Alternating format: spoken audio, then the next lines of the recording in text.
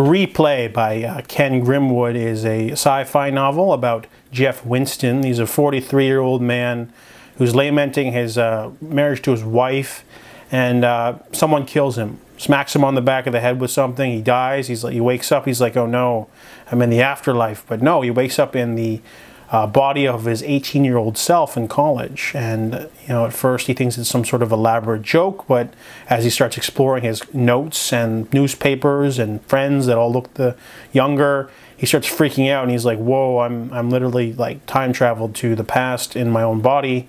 What do I do? First thing he decides to do is get rich. So he gets a bookie, has a friend as a senior do the bets for him. He starts winning all these amazing bets because he has knowledge of the sports, and ends up becoming super rich. And then he starts his own company.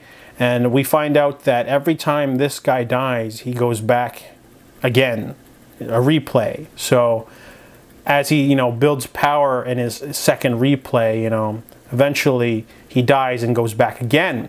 And he's like, man, this is kind of terrible, because I felt really they go really into detail in the chapters too. Every replay is not like a quick thing, it's like a full-on, you get a couple chapters, you get a lot of like, in his second replay he focused on money, right? So he ended up basically not finding his love, Linda, his wife. He ends up marrying some debutante lady, having a kid with her, and living a very unfulfilled sort of marriage, because he's part of the upper echelon of the wealthy. So the movie, the book really explores what it means to focus on life, less about sci-fi stuff. There's a little bit of that in there, because you got to find a reason why he keeps going back, but mostly it's really interesting themes of like what you focus on, what's important to you in life.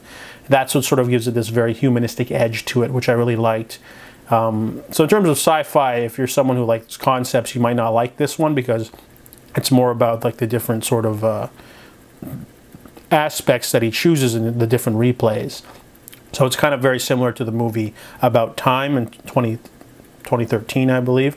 In that one, the males in that family basically have the power to travel back in time to certain spots in order to change their future. So a lot of them chase money, but our main character in that movie wanted to pursue love. And so this book is very similar.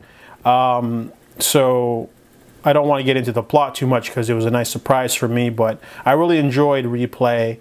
It had a lot to say about the human condition, about like life and what we go for, why we exist, and really hopeful, but also really intriguing. So I give Replay a 4 out of 5.